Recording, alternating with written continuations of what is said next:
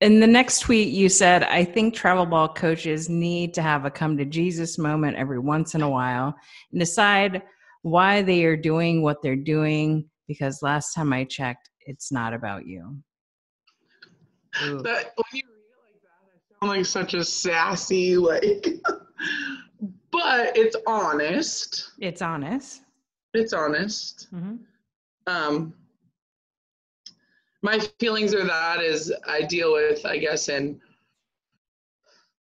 I don't get too detailed because I'm not trying to stir any pots or anything, but I just see so many people and coaches like make so many things like about them and how many players they're sending to college and who's on their team or what sponsorship they get or what they've done for people and what, like, it's just so about them and it's just me.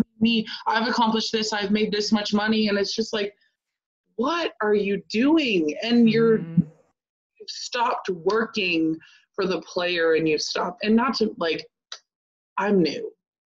And I'm not perfect, and I get it. But I can't wrap my head around that being the way that you run your team. I just can't. I don't get it. Mm-hmm. Like, why are you not working your butt off instead of getting players that are going to make your name better, or talk to people and say, well, I've sent this many people to college. Like, why is that the first thing you lead with? Because they want to be worshipped. Right. And like they want people to come there and like I'm just like, oh my gosh, what about you just like doing the right thing? Or just like saying like I've emailed this many coaches every single weekend for every single one of my players because it is my full-time job. Like that's something you can talk about other than, well, I've sent this girl and this college coach texted me today. Oh, and this one texted me. Oh, we're on a talking bait. Like I cannot tell you. That is something where. Oh yeah. You don't have to tell me, girl. No, I know you do. I totally know. It drives me up the wall. Ugh. Yeah.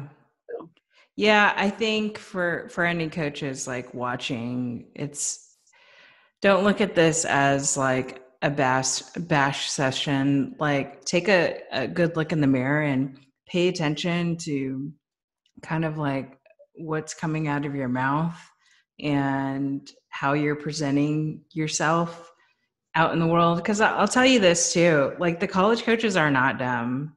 No, they are know. so not dumb. They know, and they know who, and they know if you're a phony. Yeah, they know what they can say to you. They know what they don't share with you. Like they do know, and they watch. Mm-hmm. If they're not liking your tweets, that doesn't mean they don't see them. Like, and if they're not liking videos of they see every single one of them and they listen and they observe and they know that you can read a room and know when to approach them and know when not to approach them. And I don't know. They do know. They all know. Yeah. Just everybody. I think not just like coaches, players, parents, like check yourselves. Like, how am I behaving right now? Mm-hmm. Am I treating people with kindness and respect? And if you're not, then it might be time to kind of like change. And then for those people like in those circles, like you have to keep those people accountable. Like, no, it's not okay for you to talk to my child that way. Yeah, right. And it's not okay. But it's not in like, it's so hard because then it's like, well, the parent, like they think that they're above the parents. And so it needs to be someone that's like in charge of if they can have a team here or not. Mm-hmm. You know, I don't know. There's so many different angles you could take it. It's tricky because all of it's unregulated. So with it being kind of like the wild, wild west, there's like, no softball police. Right. Making sure like Joe Schmo knows what the hell he's talking about. And that's how the market is. And that's why these sources of frustration come out. And you have these situations where kids aren't being treated like they should.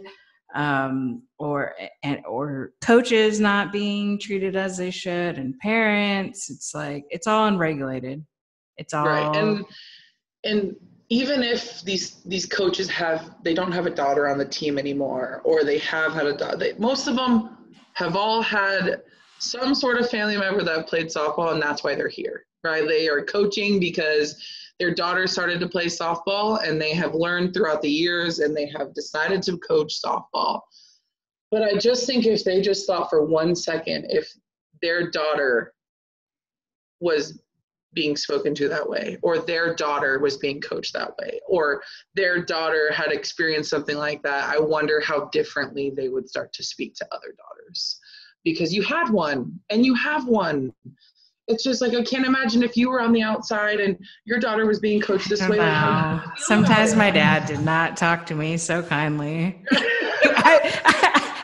So I mean, that you get, but I'm saying when things are so like, not just like being hard because it's your daughter, but like getting hung up on and being told that they are the worst softball player on the whole team, or said you're not worth it, you're not worthy, here, goodbye. Like those kinds of things. Like, I just can't imagine.